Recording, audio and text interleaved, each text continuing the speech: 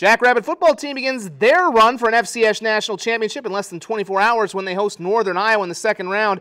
It'll be the sixth time in SDSU's playoff history they've been at home. Now, attendance has been an issue for them in these playoff games. Their largest crowd came 2 years ago, was 7,000 to see UNI, and last year they only drew 3,000, although it wasn't a snowstorm against Duquesne.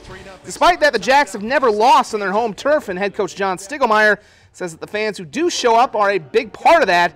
He just hopes to see more of them.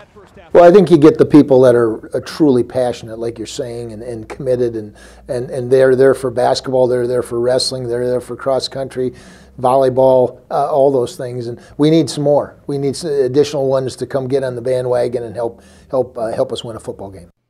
Well, it's going to be a pretty nice day. No snow, unlike last year when they kick off at 1 o'clock. The winner of this one, by the way, will either go to James Madison or potentially host Monmouth in the quarterfinals.